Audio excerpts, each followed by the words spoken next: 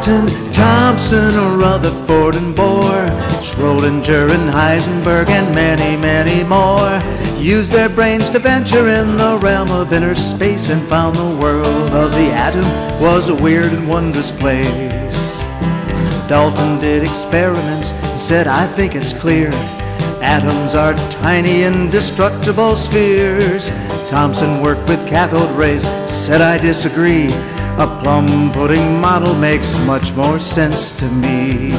A new chapter in atomic theory started to unfold when Rutherford played around with atoms made of gold. When a few of his alpha particles came bouncing back, he hypothesized the nucleus had knocked them off the track.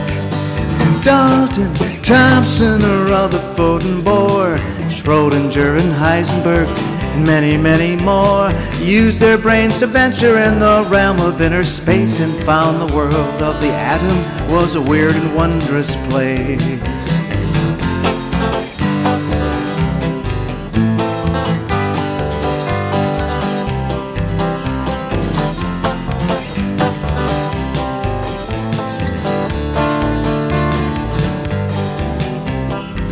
Bohr saw spectral lines for hydrogen and said, it seems to me electrons move in orbits with specific energies. Heisenberg said, forget it, there's no way to know the orbit or a path where the electron's gonna go.